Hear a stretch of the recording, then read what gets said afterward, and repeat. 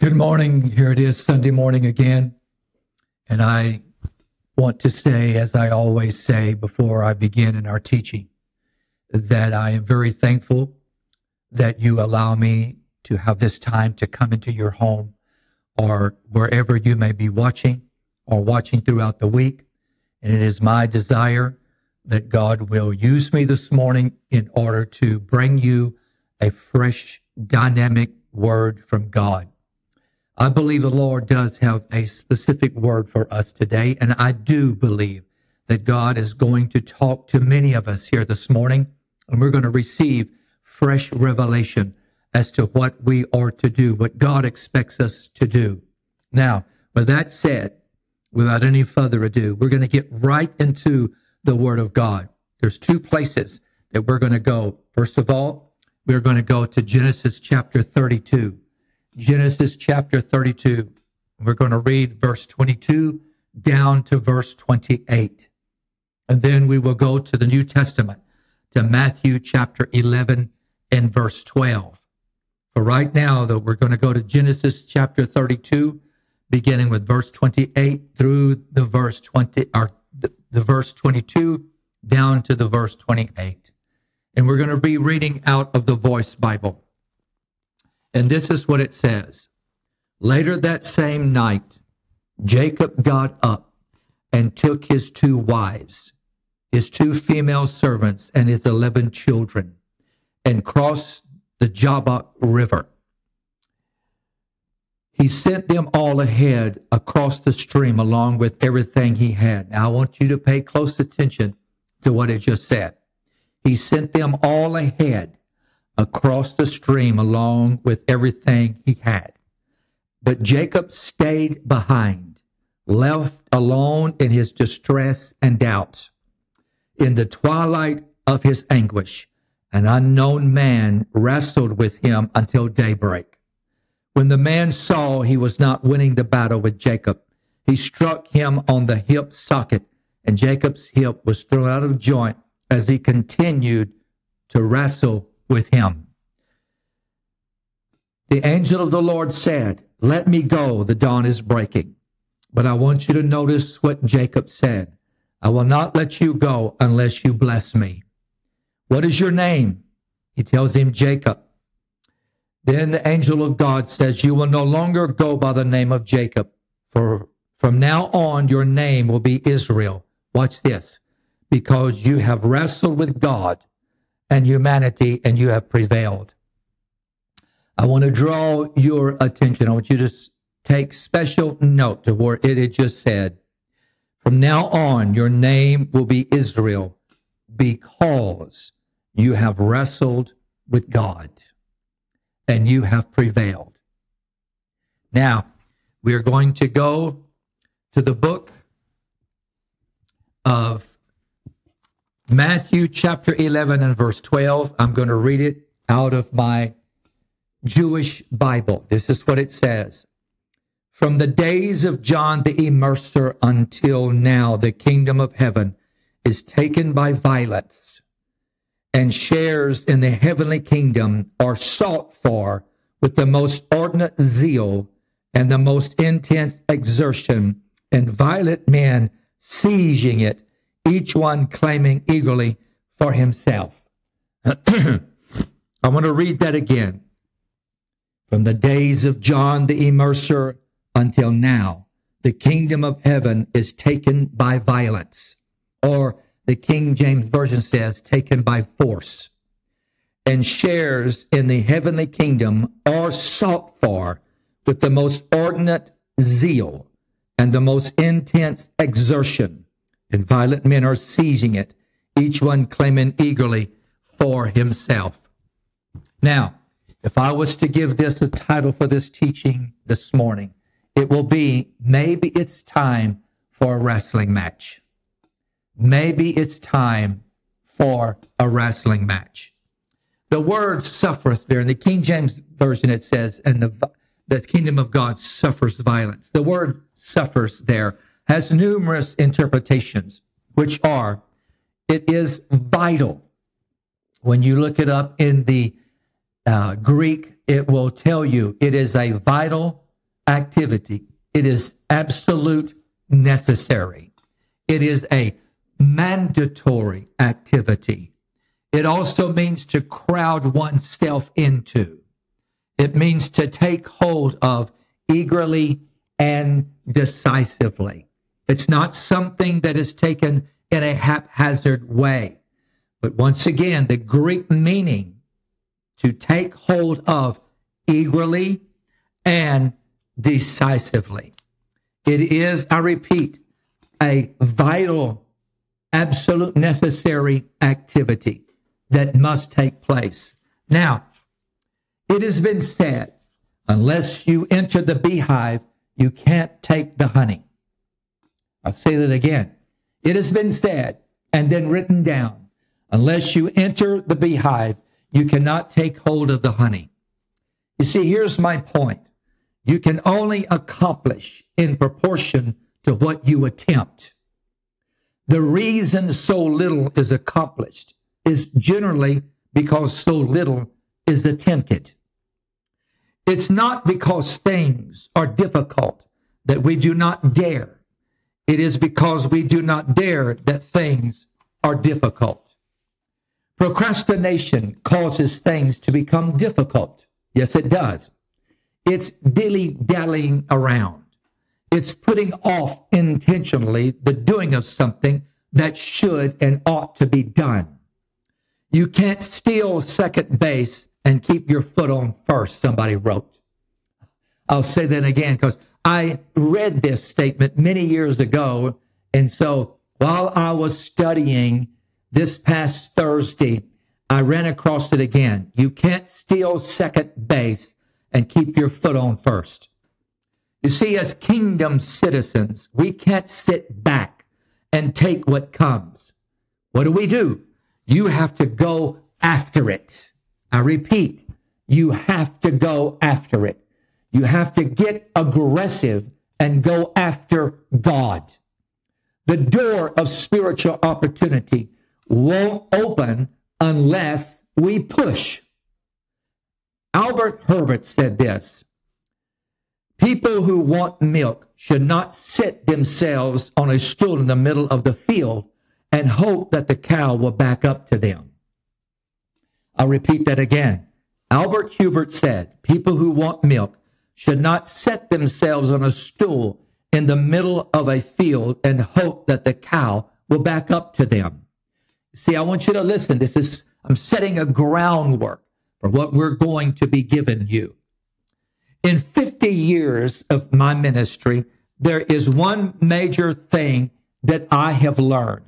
You have to get spiritually aggressive. Yes, you do. You have to be more than willing to fight. You have to be more than willing to stand. You have to be willing more than to where you do not move 1 inch, to where you have to be willing to just hang on, to be relentless, to be unstoppable, to be incessant, to be tenacious, to show great effort without giving up. You have to be unshakable. And so I must repeat that again because it is imperative that we get a hold of this foundation that is going to move us into a deeper revelation this morning. But as I said, you have to get spiritually aggressive. That's what I have learned in 50 years of ministry. You have to be more than willing to fight. Yes, you do. You have to be more than willing to take a stand, to not move 1 inch, to hang on, to be relentless, to be unstoppable, to be incessant, to be tenacious, to show great effort without giving up, and to be simply unshakable. You see, there is no excuse for being full of excuses. No, it's not. 99% of failures come from people who have a habit of making excuses. You'll find that when we become good at making excuses, we won't be good at anything else. Excuses are the tools a person with no purpose or vision uses to build a great monument of emptiness. I'll say it again. Excuses are the tools a person with no purpose or vision uses to build great monuments of emptiness.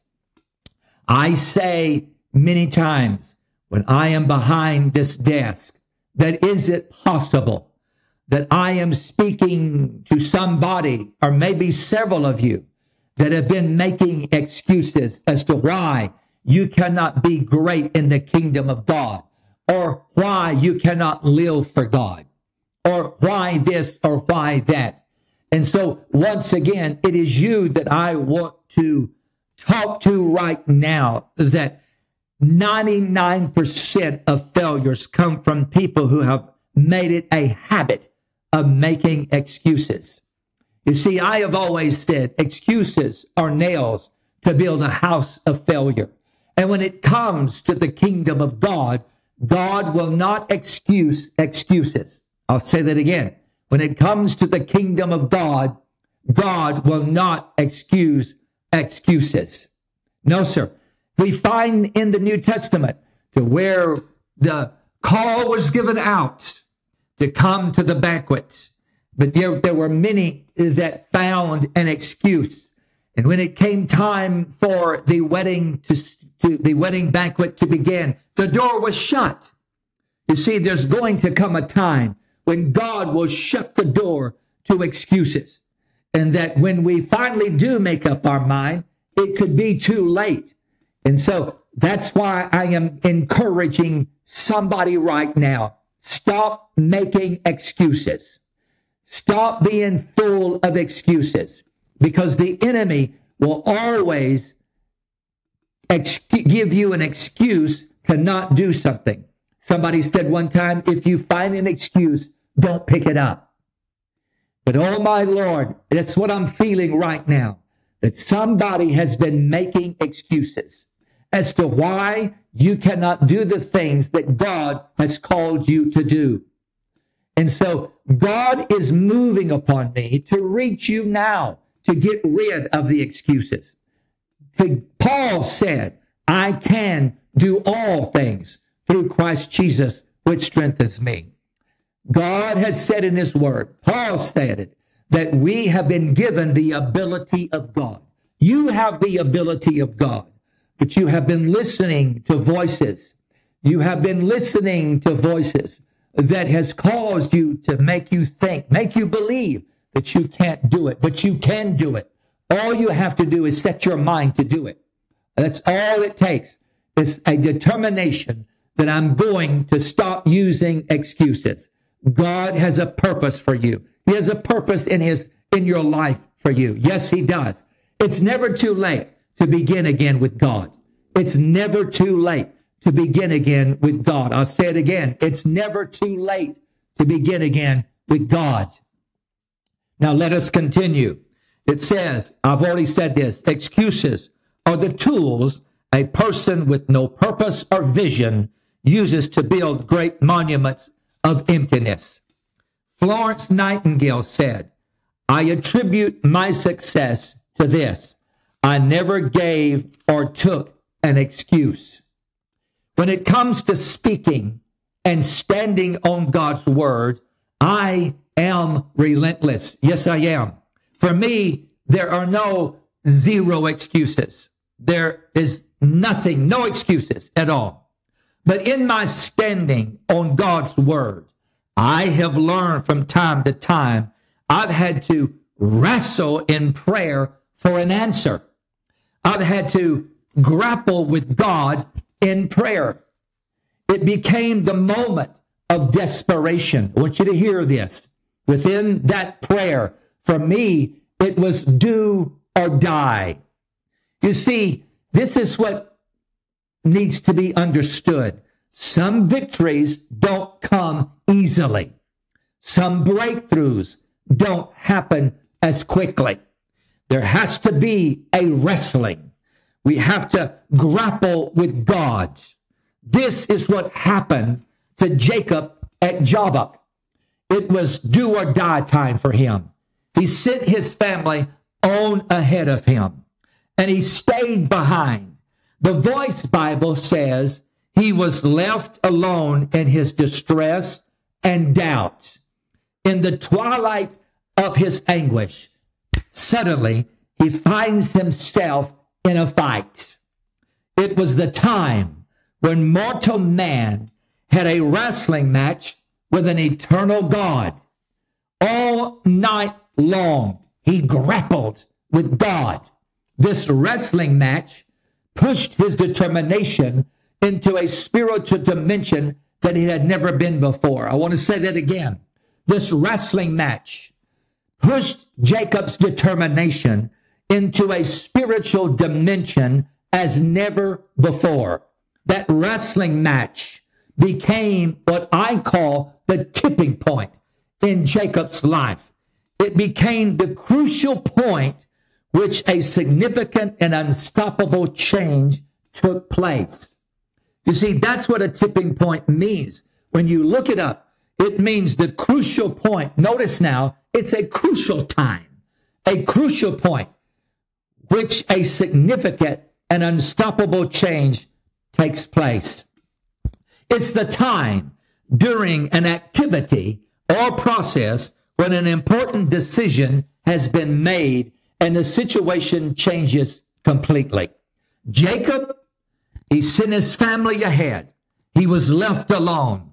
You see, there comes a time that you have got to get away from the clamor. You got to get away from the shout. You got to get away from the crowd. And you have to get alone with God. And there has to be a mindset of determination when you get alone with God, that you feel like for you, it is the time of do or die. You see, I remember when I was in my home church, we had a large youth group. And many times after Sunday night service, we would all go out to eat. But there was one particular day, Bishop Davis knew that God had his hand on me. And on this particular day, he and I began to talk about being used of God. And suddenly, he looked at me straight in the eye and said, "Son, there will be times when the youth go out to eat, but God will want you to stay behind and pray. There comes a time we have to get desperate with God." I want to say that again. There comes a moment, there comes a time that we have to get desperate with God. You see, there is no incense without fire, and there is no prayer without flame. I'll say it again. There is no incense without fire, and there is no prayer without the flame. Ardent desire is the basis of unceasing prayer. Ardent desire is the basis of unceasing prayer. It's not a shallow, fickle tendency, but a strong yearning, an unquenchable desire that glows hot and fixes the heart. That's what I'm talking about here. It's the desire that burns its way to the throne room of God. You see, right now, I am reminded in Revelations chapter 8. I want to quickly turn there. Revelations chapter 8. And notice what it says. A great silence filled all heaven, penetrating everything for about half an hour. Then I saw 7 heavenly messengers. The one who stands before God receives 7 trumpets. An 8th messenger came and stood before the altar. Notice it was the 8th messenger. 8 meaning new beginnings. An 8th messenger came and stood before the altar carrying a golden censer. He received the Lord portion of incense to complete the prayers of all the saints on the golden altar that sits in front of the throne. Notice where this golden altar sits. It's in front of the throne of God. From the hand of the 8th messenger, the smoke of the incense mixed with the prayers of God's people and billowed up before God. You see, without fire, the incense cannot be ignited and move into the atmosphere, permeate the atmosphere. There has to be fire that lights the incense. And desperation becomes the fire that lights the spiritual incense that goes before the throne of God. It is that relentless attitude. It is that do or die prayer that becomes the fire that lights the incense that goes before the throne room of God. And it said it billowed before God. The messenger filled the incense with fiery coals from the altar and cast it upon the earth, causing a great commotion of thunder, rumblings, flashes of lightnings, and an earthquake. What is this telling us? It is telling us that there is a group of people that became relentless in their praying. That, as I have said before, so say I again, that for them it was do or die. It was now or never. It was an unstoppable, insatiable. It just consumed them that they had to have an answer to their prayer. That it became that type of prayer that it lit the altar, and their prayers became a spiritual incense, and it moved up before the throne room of God. And the angel took that and slapped it upon the earth, and there were commotions, there was thunders, there was lightnings. I truly believe, and I have said this before, that relentless prayer, that deep, incessant prayer shakes things in the atmosphere. It shakes things within the spiritual realm of God. Things are shifted. Things are moved. Things are gotten out of the way in a relentless, deep desire, that do or die type prayer. And hear what I'm saying. Once again, it is a strong yearning.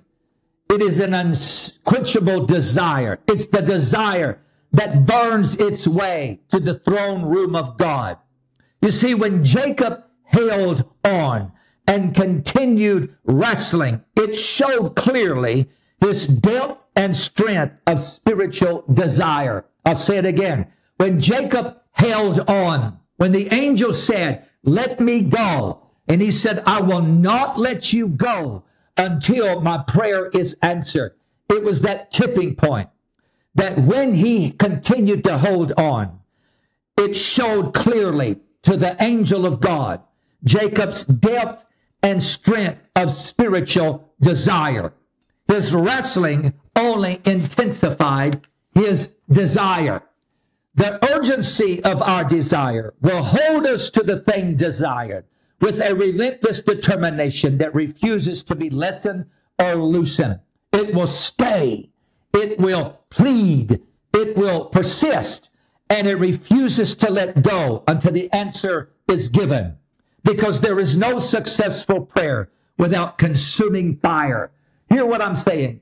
There is no successful prayer without consuming fire. Once again, I'm talking about the urgency of our desire. If there is an urgency of our desire, it was that way for Jacob at Jabbok that night. His desire wasn't just a desire, but that desire became desperate. There was an urgency to his prayer. It was an urgency, as I've already said numerous times, of do or die. It's now or never for him. And so the urgency of our desire will hold us to the thing desired with a relentless determination that refuses to be lessened or loosened. It will stay. It will plead. It will persist. And it refuses to let go until the answer is given. Because, as I've already said, there is no successful prayer without the consuming fire. And I want to just stop right here and say, maybe it's time for you to have a wrestling match with God. I'll say it again. Maybe it's time for you to have a wrestling match with God. This is how this teaching came about this morning. This past Thursday, I had a wrestling match with God. There were some things, God, that I told God I was tired of dealing with. In deep prayer, I entered a deep intercession of prayer. And it was during that moment that I was letting God know that there was a couple of things that I was tired of dealing with. I told God I didn't want to be pacified. I didn't want to be appeased. I didn't want to be humored. I needed him to change some things. And in my desperation, I cried out to God, and I wasn't going to stop. For me, it was my tipping point. Maybe it's time for you to have your tipping point in prayer. Oh my God, hear what I am saying. God moved upon me this past Thursday in prayer and gave me this teaching for somebody that, yes, you have been praying, but at the same time, what you have been praying about, you have not seen it happen. But I want to go back and say again that I have learned in my walk with God. Yes, there are times that prayers that are answered quickly. There are times that breakthrough comes mightily fast. But yet at the same time, there are some miracles that do not happen at an instant. There are some breakthroughs that do not take place at an instant. There are some answers to prayer that do not happen quickly. And it is in those moments that desperation, if we want it bad enough, that desperation must take hold of us. And we have to be willing to wrestle with God. We have to be willing to grapple with God. And as I said, in my desperation, I cried out to the Lord. And I wasn't going to stop. As I said, I wasn't interested in being pacified. I told the Lord, I said, I'm not interested in being pacified. I am not interested in being appeased. I'm not interested in being humored. I need an answer. I need an answer to these prayers. And when I said, God, where are you in this? I felt the Lord speak to me in a very soft voice and said, I am right here. I am right here. I want to tell somebody, God is right there. God is right there. But it is time, maybe it's time for you to become so desperate that you grapple with God in prayer, that you wrestle with him in prayer until there's a breakthrough, until there's an answer, until there is a miracle, until your family is saved. You see, maybe it's time for a spiritual wrestling match. Some breakthroughs, as I've already said, some breakthroughs, some miracles, some blessings won't come until you wrestle with God. As I've already said, maybe it's time for a wrestling match. It all depends. Here's the point. It all depends on how bad you want that breakthrough, how bad you want that miracle, how bad you want that blessing. Because there is no breakthrough in prayer without a consuming fire, without a consuming fire. You see, I have come to realize in my spirit and in my times of prayer and studying that we are living in a time. Just recently, just several days ago, I read in the news that this generation is falling away from prayer. They're falling away from God. They're no longer attending church. There is no spiritual desire to reach up and take hold of God. And it has disturbed me because there's never been a time that we need to get a hold of God as it is right now. Right now. The scripture says, and I am talking to people that you know this, the latter house shall be greater than the former. That tells me that in the midst of the great falling away that Paul prophesied would happen in the last days, and we are seeing that now. I just read it several days ago, even more, that there is a great falling away in this generation than ever before in other generations. And so therefore, in order for the latter house to be greater than the former, that is letting me know that there is a remnant of people that for them, that they are going to be determined to wrestle with God in prayer until they get to breakthrough. There's going to be people that are going to rise up and be determined. In my prayer this past Thursday, I told the Lord, I said, God, you had 12 disciples, and those 12 was what is called the inner circle. But yet I have learned through many years of studying, there was an inner circle within the inner circle. There was 3, Peter, James, and John. They received, or they were allowed or invited into a place that the other disciples were not privy to. They experienced things that the other were not privy of experiencing. And the Lord made no bones about it. He did not come down the mountain of transfiguration.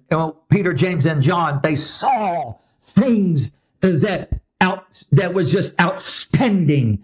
It affected them in such a way that after Jesus rose from the dead and went back up into heaven, years later, Peter was still remembering it when he said, we were eyewitnesses of what happened on the mountain. It was an experience that Peter never forgot. You see, let me stop right here and say, we are living in a time to where we need an experience with God that will shake us. We need an experience with God that will cause us to move into a place of spirituality, of dedication and consecration that we have never obtained before. It is high time, which means before the time. We need a move of God.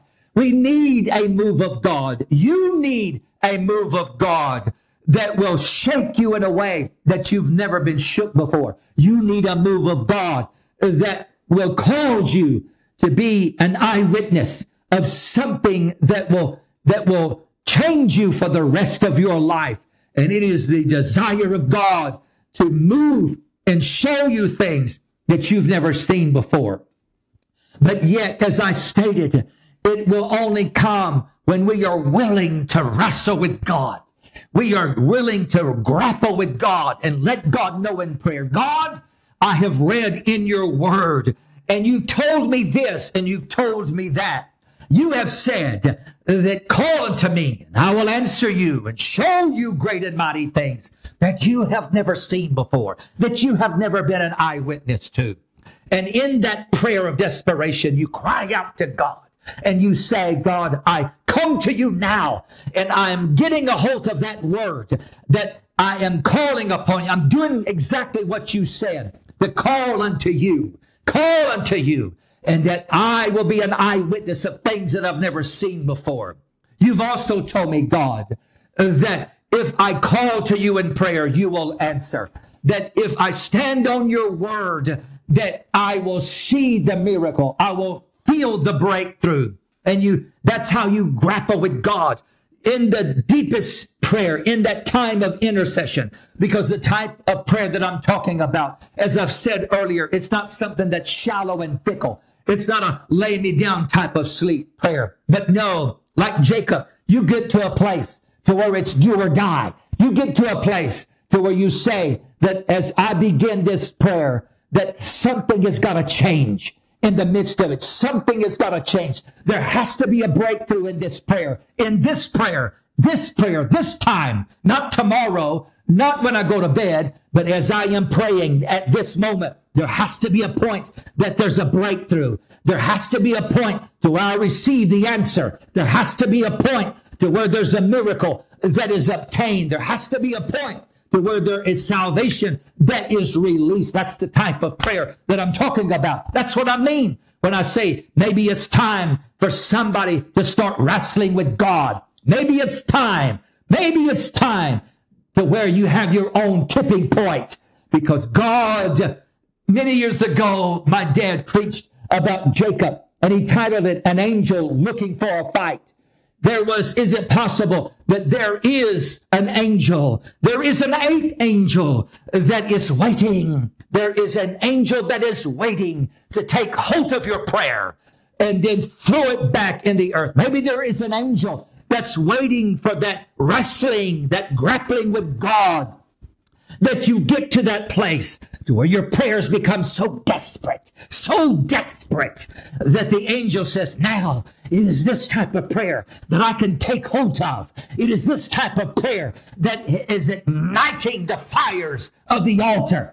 And I am going to start shifting things and moving things, that in this type of prayer, you begin to speak out the anointing. You begin to speak out the words of God. You begin to speak out that eternal word of God in such a way that you've not spoken it out before, that there's a fire within your spirit when you say, thus saith the Lord, that there is a fire in your spirit when you shout out to God that I am going to be relentless. I'm not letting you go until there is a breakthrough, until there is a miracle release, until there is a salvation that's been wrought to my family, to my loved ones, until, oh my God, is it possible that there's an angel right now that is waiting for somebody to become so desperate that it's a tipping point.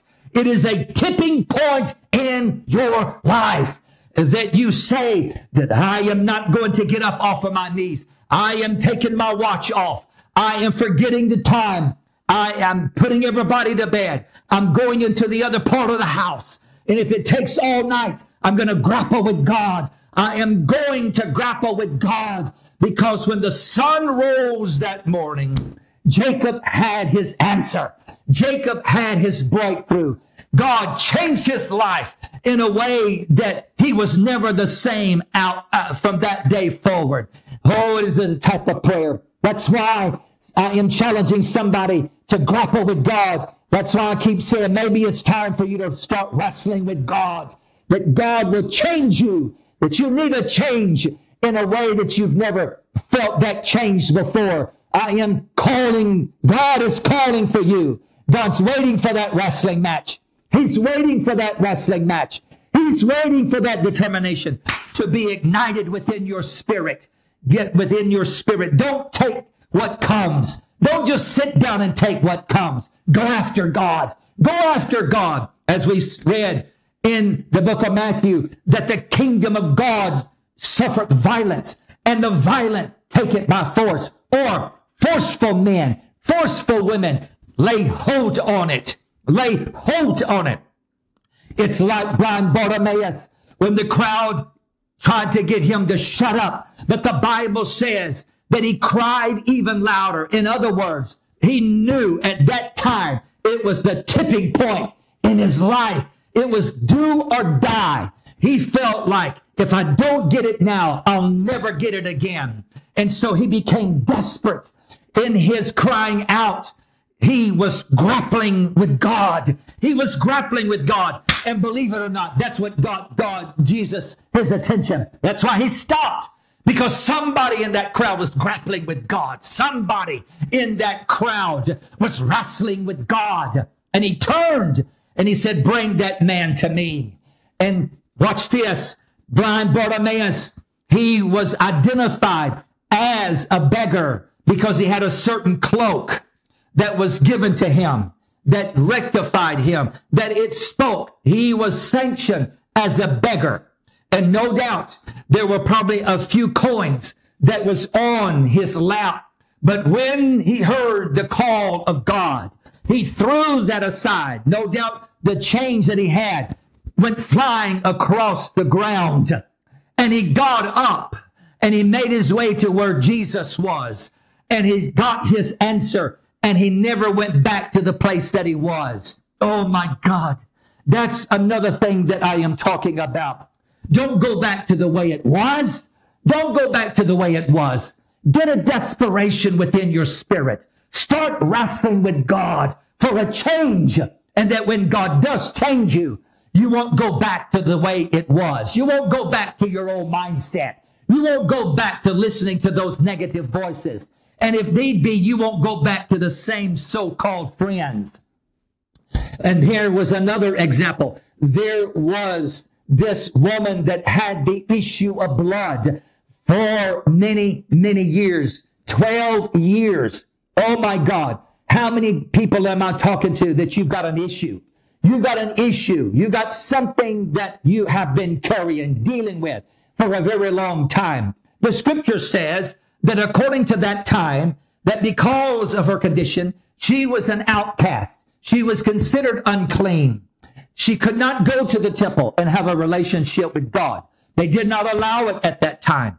But because of her desperation, and she had tried, the scripture says, she had tried everything. She went to every kind of doctor, and she had spent everything that she had to where she had no more money to fall back on. She did not have a husband that would take care of her. She did not have a son that maybe would take care of her. It was all her. But she did not wait for Jesus to make his way to her. The scriptures does not tell us how far she had to walk in her weakened condition. No doubt that there were several times that she had to stop and sit down and take her breath, catch her breath. But yet she would get back up. And she finally, when she got to where Jesus was, there was a throng of people that was there. And she came from behind the press. The word press in the Greek means a throng of people. So it was not easy for her to make her way through that thronging because there was other people there that was wanting a touch. But here's my point. Out of all the thronging, there was one where Jesus said, somebody touched me. Somebody touched me. And Peter and them, they said, how do you know? How can you tell? Because there's so many people around you. But watch this. Heaven knew somebody just wrestled with God. Somebody grappled with God. It was a do or die moment. They were showing a desperation that all the others were not showing. And so Jesus turned, and when she saw that it was him, then she admitted it, and God healed her completely. Oh my God. I have said so many times when we have gathered together in worship in a church service, that every service, there's always going to be that one person that is going to grapple with God in the midst of the service. It might be during the worship service. It might be during when we're taking up offering time. It might be as the preaching is going forth.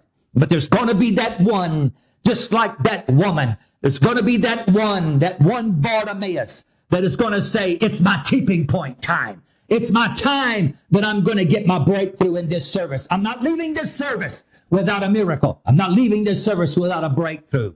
Let me talk to somebody here this morning. You need that desperation. You need that desperation because the Bible says that in the Old Testament that God was going to go through Jerusalem and he was going to bring judgment on everyone that was settled on their lees. It also says about Moab that they in their youth had been not emptied from vessel to vessel. Therefore, their taste remained in them. There was no change. There was no desire.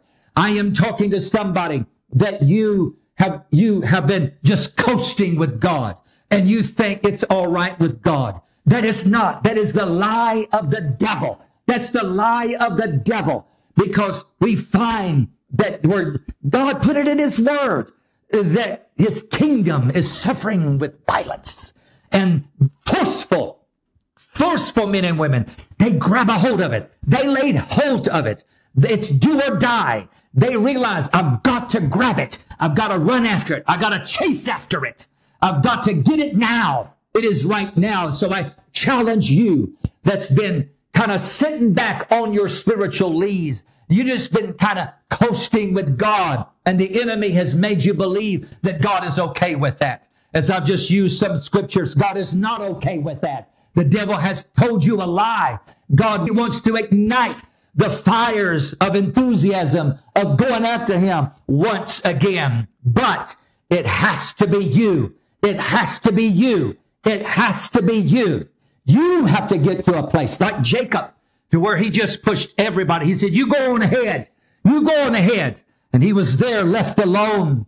There are moments that you've got to get away from the crowd. As I said earlier, you got to get away from the crowd. You got to get away from the clamor. You got to get alone with God.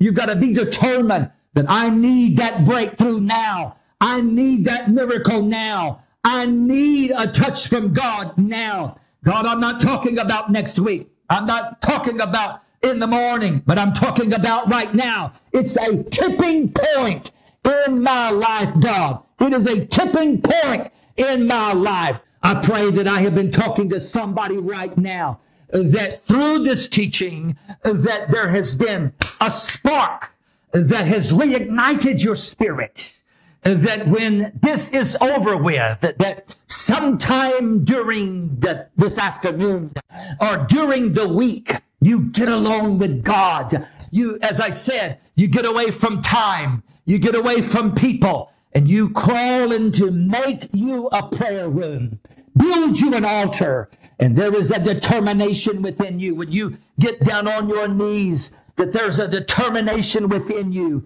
that God, I am here. I am not talking about a tomorrow breakthrough.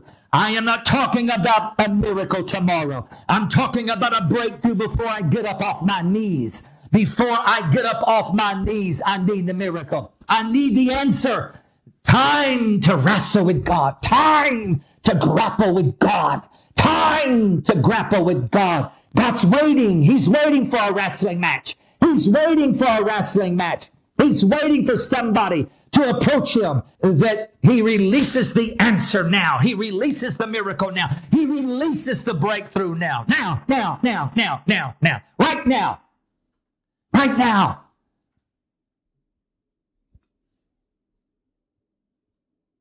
Are you willing to have a wrestling match with God? Are you willing? Are you willing? Is there a spiritual hunger? Is there a spiritual desire? Because without the flame, without the intensity of desire, there will be no flame lit. There has to be an intensity of desire. Don't be a part of the generation today that's turning their back on God. Be the generation, be the circle within the circle. Be the inner circle within the inner circle. And I say again, maybe it's time for a wrestling match. Until next time, keep your head up, keep your knees bent, keep looking up, and remember, the quails have arrived. God richly bless you. Wrestle with God and get your answer.